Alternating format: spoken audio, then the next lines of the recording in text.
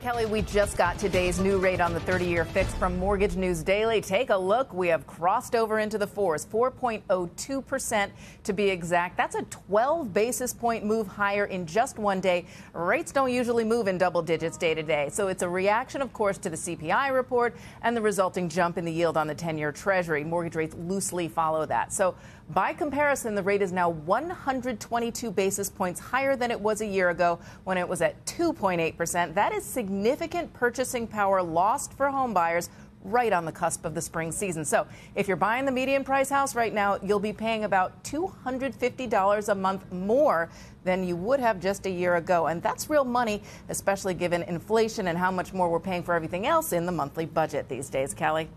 Real quick, I know you've talked about this before.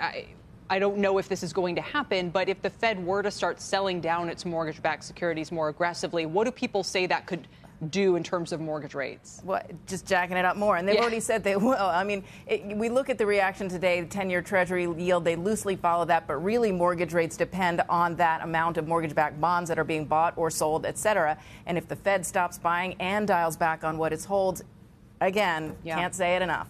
Very interesting. All right, Diana, we'll leave it there for now. Thank you, our Diana Olick, tracking all that.